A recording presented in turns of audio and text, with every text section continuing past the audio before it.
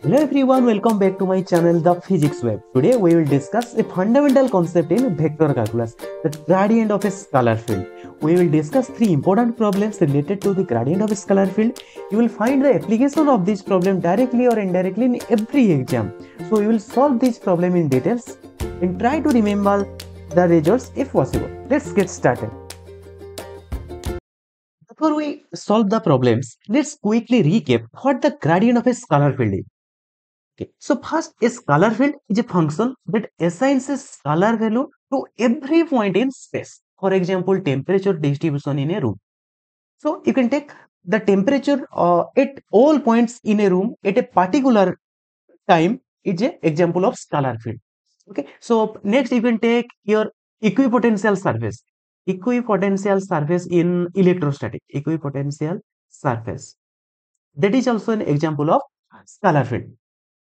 Okay, so if you see the gradient is a vector, and as we know, vector has both magnitude and direction. So the gradient of a scalar function points in the direction of the greatest rate of increase of the scalar field, and its magnitude is the rate of increase in that direction. So if you take the example of the temperature distribution in a room, so the direction here will point in the direction of greatest temperature increase, and its magnitude represents the magnitude of that increase. Okay, so mathematically, if a scalar function phi equals to c is given to us, then mathematically we can express the gradient of that scalar function phi will be I cap del by del x plus j cap del by del y plus k cap del by del z phi.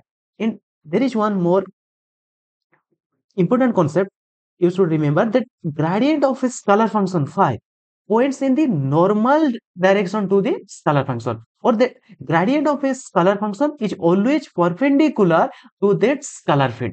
Okay, in a separate video we will discuss why this is perpendicular to the level surface or the scalar field. Okay,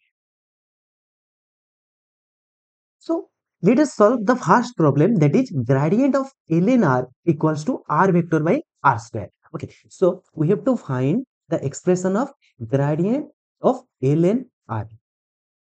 Okay, so we will solve this problem in Cartesian coordinate. Okay, so to solve these problems, first we have to express this gradient in Cartesian coordinate. So let us write the gradient in Cartesian coordinate system, that is I cap del by del x plus j cap del by del y plus k cap del by del z.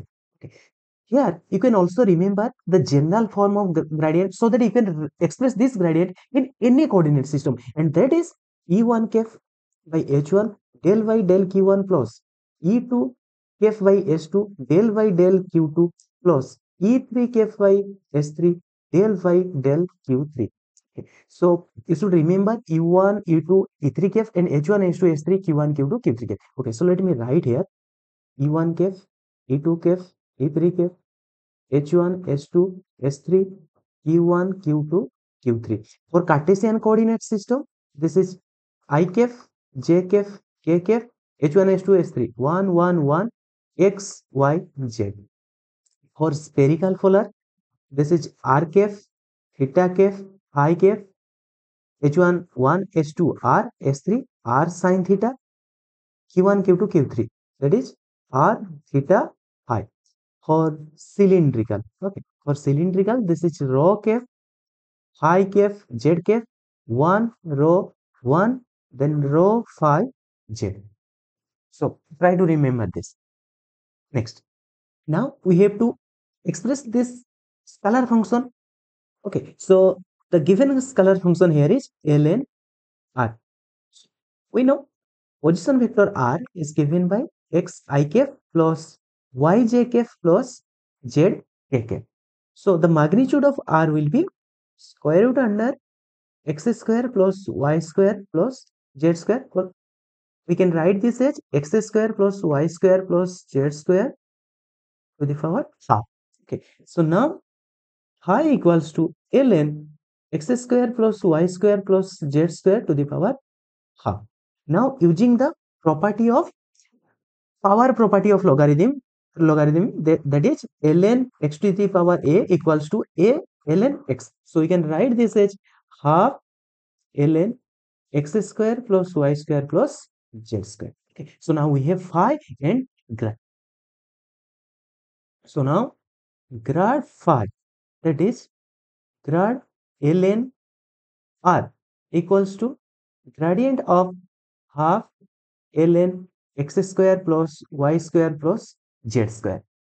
Half is constant, so we can take out of this derivative, that is grad ln x square plus y square plus z square. Now we can write this as expression of grad, that is I cap del y del x ln x square plus y square plus z square plus j cap del y x square plus y square plus z square plus k cap del y del z ln x square plus y square plus z square.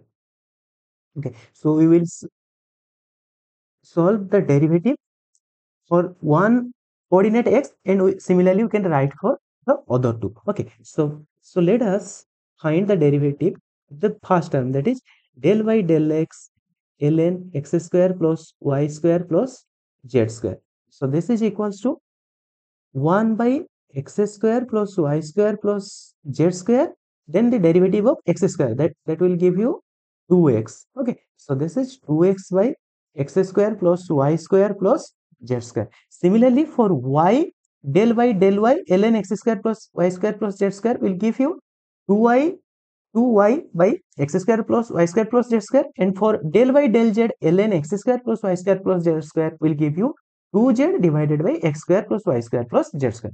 So now gradient of ln r equals to half I cap 2x by x square plus y square plus z square plus j cap 2y divided by x square plus y square plus z square plus k cap 2z divided by x square plus y square plus z square. Okay, so here 2 can be taken common and taken out of this expression, so 2 will cancel out. Now I cap x plus j cap y plus k cap z divided by x square plus y square plus z square, and this expression is nothing but your position vector, that is r vector, and this is square of the magnitude. Okay, so or you can simply write this is r vector by r square. So gradient of ln r equals to r vector by r square.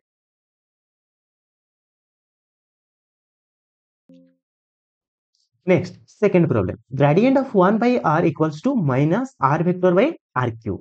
Okay. So similarly, here we have to find the expression of gradient of 1 by r. We know the expression of gradient in Cartesian coordinate. So we will write the expression for this scalar, that is 1 by r. Okay. So given scalar here is 1 by r. We know the position vector r is x I cap plus y j cap plus z k cap. So here the magnitude of r, that is r, or this equals to x square plus y square plus z square to the power half. So 1 by r will be 1 by x square plus y square plus z square to the power half. Now gradient of 1 by r equals to I cap del y del x 1 by x square plus y square plus z square to the power half. Similarly plus j cap del y 1 by x square plus y square plus z square to the power half plus k cap del y del z 1 by x square plus y square plus z square to the power half.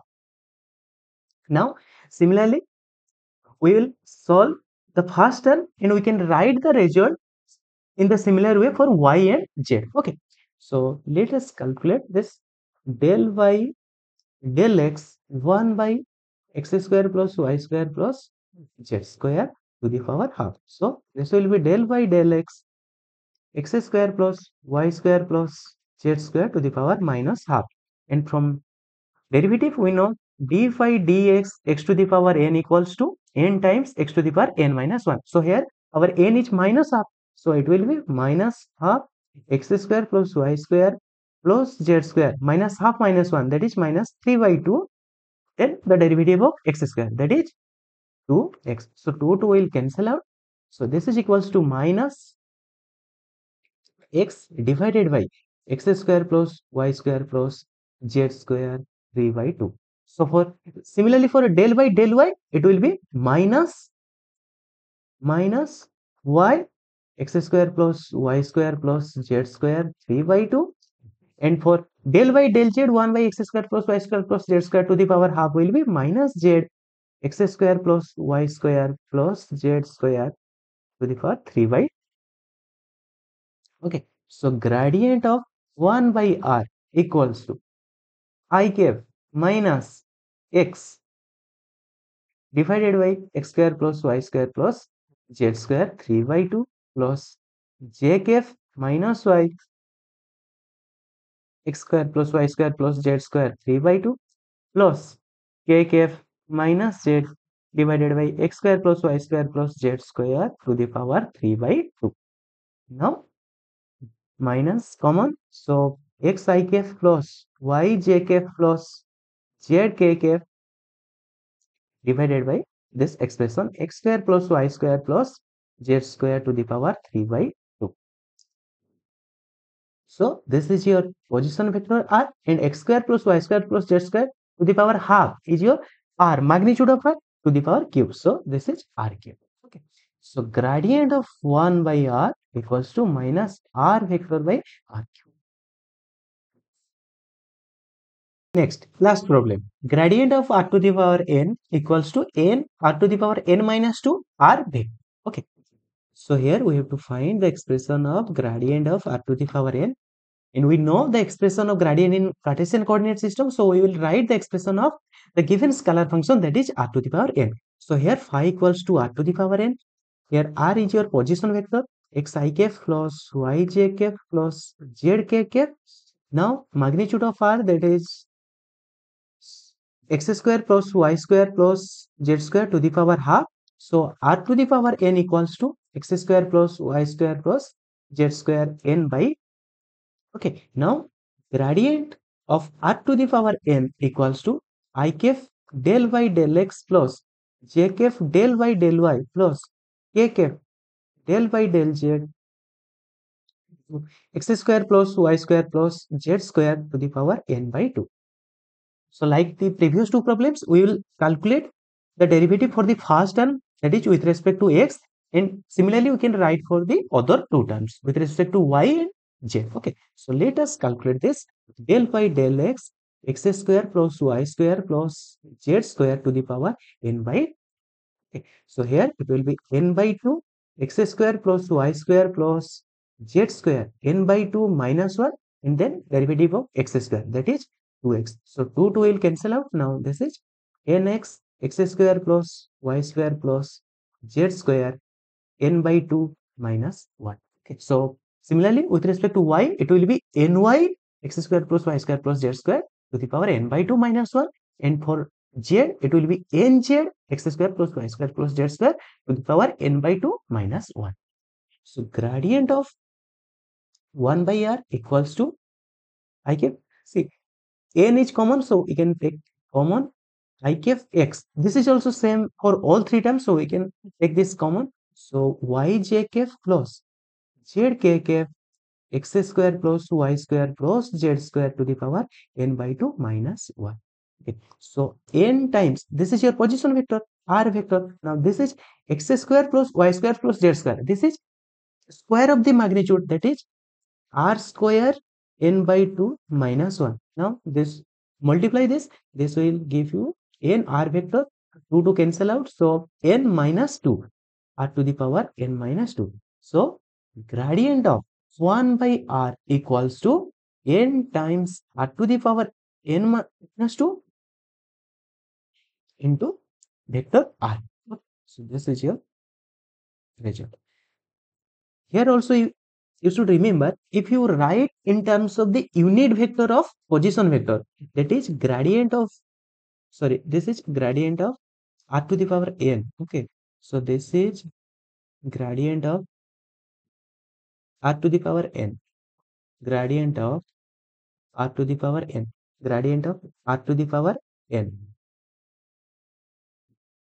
r to the power n in terms of unit vector n r to the power n minus 1, r to the power n minus 1, I am writing a cap. Okay, so a cap is the unit vector of position vector r. Okay, so be careful in exam whether it is position vector r or the unit vector of position vector r. Okay, so this is n r to the power n minus 1 a cap.